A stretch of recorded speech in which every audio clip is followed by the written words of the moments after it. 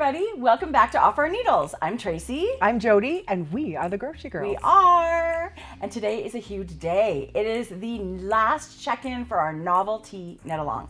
We've got a sweater. We knit a sweater, well, a t-shirt. You guys, a t-shirt. And this, even though it's a t-shirt, there has been a lot of knitting here. There really was. Yeah. There really was, and there was different techniques that I learned.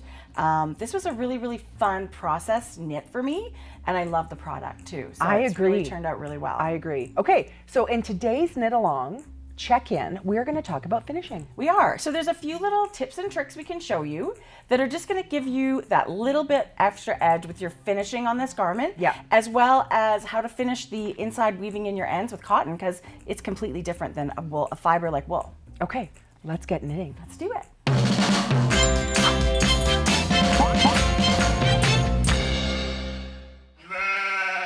I feel like we should do a little bit of a recap of how we kind of built this sweater from beginning to end. Because it is different. It was a different process, for It was sure. a different process than what I've done. Okay, so we did start with the sleeve, right? So we cast on our sleeve, we got into our little bit of a lace pattern, which was great, up to a certain point, and then we added all those stitches with our provisional cast on. Yep. Front and back. Fun, fun. Now you're into the body of your tee, right? Lots of knitting. Yeah, that was fun too. And then, you know, once you hit up to here, you had to make a hole for your head to go through. You did. You did. So, I mean, this process has been so much fun for me. Yes. The way that it was knit, the different things that were going on really kept my interest. It did. So I loved the way it was the one-piece construction, but it was put together on the sides with the lace, kind of grafting your fronts and back together as you go. That was completely different for me. Yeah. And then last time, remember, we talked about how we actually finally added our lace panel. Yeah. Attaching the two. And Yes. that was our last step. That's where we've left off. That is. Yeah. And don't forget, you guys, just because we're coming to an end with our cowl doesn't mean you can't knit it. It really never ends. Yeah. There's that amazing 50% coupon code, which you can find in the description box below. Yeah. Pick your favorite color of this yarn, yeah, and get going on your own novelty, because it's, like Jodi said, yeah, it's never over. And also, there's a link down below to our first episode of our introduction to our novelty cowl. Yeah. Our support videos are always there for you whenever you decide to jump into this knit along. Awesome. Okay. The first thing we need to do is weave in our ends. We do, which is same for anything we knit, right? Yeah. Don't leave those ends dangling. So we're gonna weave them in, but they're a little bit different this time because we're working with cotton. This I did not know about. This was new for me too, Yeah, because like I said, I'd never knit with cotton before, and cotton just doesn't have those scales. You can't fray the yarn, yeah, and have it stay. It can actually end up popping out when you weave it in after you wear it for a little bit. So we're gonna show you how to finish that properly. We don't want anything popping out. And it's very simple. We don't want things popping out, that's for sure. I'm just finishing weaving in my ends. Now there's nothing tricky about this part with the cotton, but leave that end dangling like that, and then we're gonna block our garment and come back to some more finishing techniques later. Let's take a look at this optional hem. This purl stitch that we were making 5 stitches in all the way along our sweater actually forms the perfect place to fold up and make this rolled edge. So you don't even have to press it or anything. It just kind of naturally folds there. And what we're gonna do is make a little whip stitch to fasten it down all the way across our sweater, and it's gonna create this beautiful finished rolled edge. Let me show you how to do that. So we're gonna make sure our edges are even here. And I'm just gonna go into one of the little purl bumps in the back like that, and then pick up a leg on the edge of my sweater. And then just pull my yarn through. See, there's a little end I've got there. We're gonna deal with that later. There we go. And I'm just gonna continue to do this all the way along. I'm gonna grab a little purl bump and legs on a stitch on the edge of my sweater. And it's just a simple whip stitch. Just keep your tension nice and loose. You don't need to make it super tight to have it stay there. Grab a purl bump, grab your knit stitch leg, and off to go. And you would do this on the front and the back. Now let's look at the neckline. With a heavy garment like this and it being cotton, you run the risk of possibly stretching out your neckline a little bit. So there's 2 ways where we can reinforce this and kind of continue to give your garment that little bit of structure along this edge.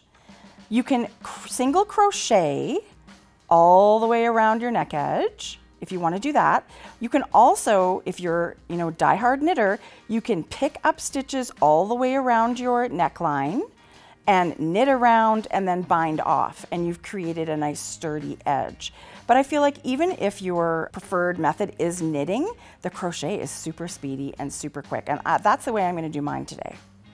The first thing you need is a crochet hook, and this one's actually one size smaller than we were working with when we knit the garment. And that's gonna make it really easy for it to fit under the stitches because we're gonna pull yarn through there. For the sake of demonstration, I'm gonna use a contrast color yarn, but finish this in the color that you've knit your sweater in. This is just gonna be easier for us to see what's going on in my demo. I'm actually using a crochet hook one size smaller than the knitting needles I use to knit the garment, and that's gonna make it really easy for us to slip it under the stitches and grab my yarn. And when you do this slipping, make sure you grab both legs of your stitch. So let's get going. I'm gonna bring my yarn under both legs of those that we grabbed there. And now I'm basically just gonna do a little chain stitch, pull it through my loop. Now I'm gonna find my next stitch to go under, pull it through my nice little loop on my hook here. And try and be careful with your tension. You don't wanna go super tight and pucker your neckline. And just like when you're picking up a button band on a sweater, what we're gonna do here is we're gonna go 3 stitches and then skip one. We're gonna do basically every 3 out of 4 stitches. And that should keep our tension really nice.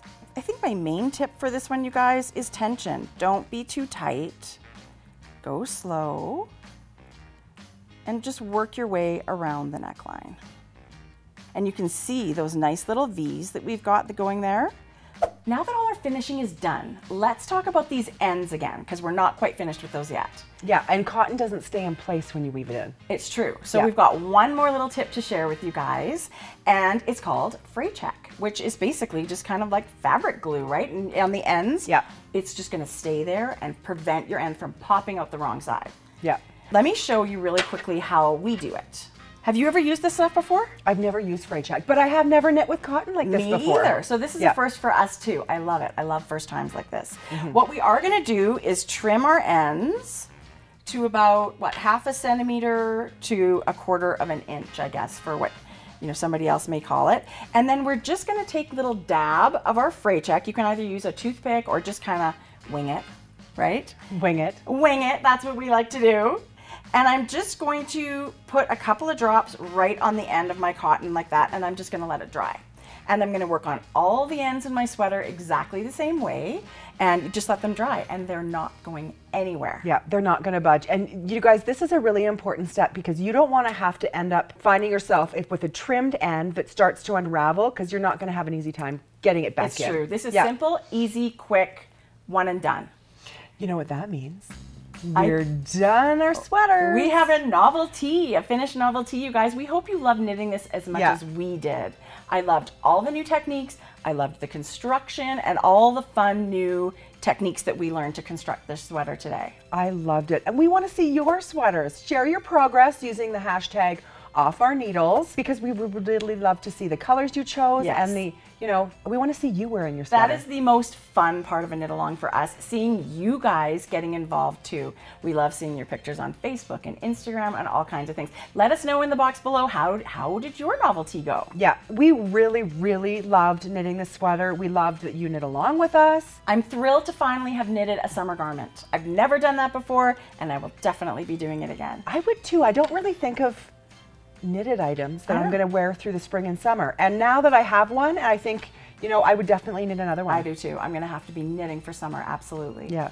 So guys, let us know how everything went for you. Post your questions and comments in the box below.